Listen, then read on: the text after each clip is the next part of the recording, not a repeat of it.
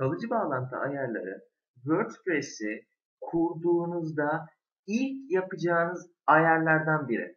Bu seçeneği asla es geçmemeniz lazım. Peki neyin nesi?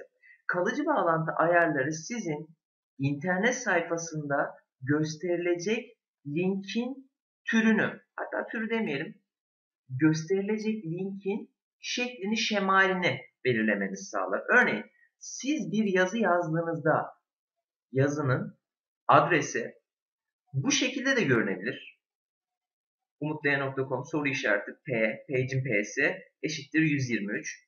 Gün ve isim tarzında da görülebilir. Ay ve isim tarzında da, sayısal tarzda da, yazı isminde de veya sizin belirlediğiniz özel bir yapı olarak.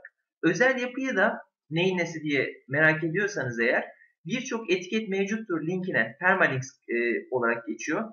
Buradan basarak burayı kafanıza göre şekillendirmeyi, farklı varyasyonlar uygulamayı başarabilirsiniz. Şimdi burada kalıcı bağlantı ayarlarında insanlar genelde varsayılanla, yani varsayılan olarak P eşittir 123, bunun üzerinden anlatıyorum, ya da yazı ismi olarak kullanıyor. Benden size tavsiye, siz olun, arama motorlarından tutun da insanların daha rahat aklında kalabilmesi için yazı ismi seçeneğini kullanmanız bence daha doğru. Peki nedir bu? Şöyle düşünün.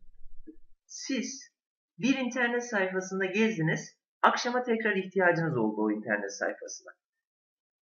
İnternet sayfasının başlığı aklınızda. Örneğin şuradan anlatalım. Wordpress Sayfalar Paneli. Şimdi hangisini daha kolay aklınızda tutarsınız? P eşittir 123'ü mü yoksa WordPress Sayfalar Paneli yazısındaki bu yazıyı mı? Ve bakın ben şu an kendi internet sitemde yazı ismi seçeneğini kullanıyorum. Ne oluyor burada? Ben bir yazı başlığını girdiğimde yazı başlığı otomatikman sayfanın adresine entegre ediliyor. Bakın WordPress Sayfalar Paneli, WordPress-sayfalar paneli.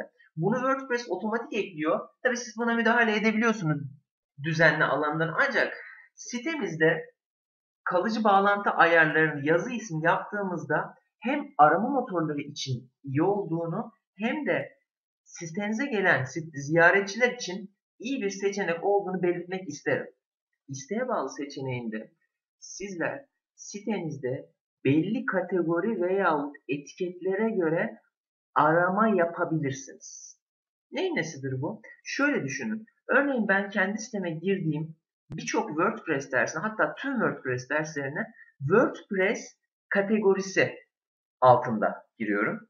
Sizler eğer kendi internet sitenizde WordPress kategorisine dair arama yapmak istiyorsanız bu isteğe bağlı alanlı kategori olduğunu tekrar hatırlatıyorum. Buradan bakın kategori WordPress şeklinde yazdığımda WordPress kategorisine giren yazıları karşınızda görebilirsiniz. Aynı şekilde kategori kısmına bakın burada ne yazıyordu? Etiket. Buraya da etiket yaparsanız WordPress etiketine sahip sayfalar çıkacaktır karşınıza.